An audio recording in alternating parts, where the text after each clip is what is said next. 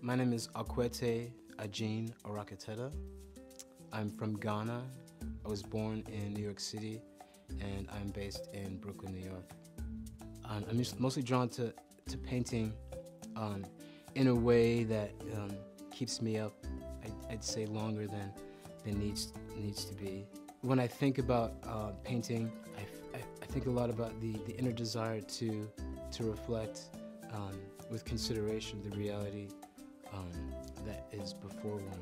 So through my work, I'm very much focused on the idea of personal mythology, new mythology, and ways in which one can look into oneself and really mine the dreams, hopes, aspirations, criticalities, and even atrocities, that we deal with in our personal lives. A lot of my work has to do with the idea of inviting the future into the present reality, and ways in which performance, ways in which visual creations can reinform one's life. I tend to believe that art is the allowance of the unknown.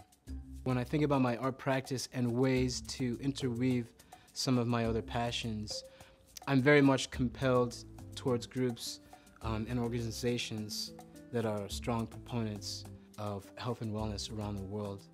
And Amref in particular, being one of the largest aid organizations in Africa, is of particular interest to me as a contemporary African, as someone who's invested consciously, in the betterment of my people and people across Africa. With Amref Health, there is very much a sense of a living body that is evolving, that is growing, that is changing, that is inheriting the ever changing nature of the world. Health is fundamental.